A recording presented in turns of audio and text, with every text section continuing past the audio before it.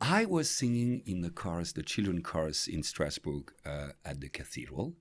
And on Sundays, we would sing the praise of God. And on Monday, we would go on stage with crazy people at the opera. So because the Maîtrise de la Cathédrale, which was the children chorus for the cathedral, was also hired as the children chorus for the opera. And that was a nice contrast between the two.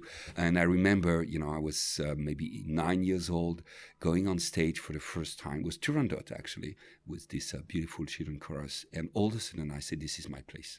I have to be here.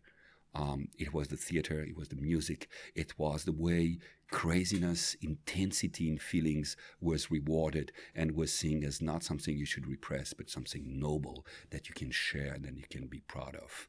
I really think singing is the base of any musicianship, and you can actually hear a musician if they really have that commitment to the connection between the sound and the meaning, the arch of a phrase, and you see if they have had some kind of vocal training or not. The ideal conductor should know so many things. He should know the violin, he should know the viola, he should know the percussion, he should know a wind instrument, he should know composition, he should have written Machiavel, The Prince, he should be a diplomat and a general in some time. So this is an impossible monster. And you need to have a certain level of craziness or pretension to say you want to be a conductor.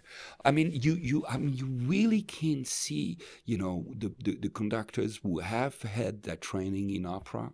You see that when they do a Bruckner symphony or Alpen symphony, you need to have that sense of storytelling, that sense of drama, and the same way you understand, if a symphony conductor is doing only symphony, he might not have those qualities. You can't do a Mahler symphony without knowing Mozart operas.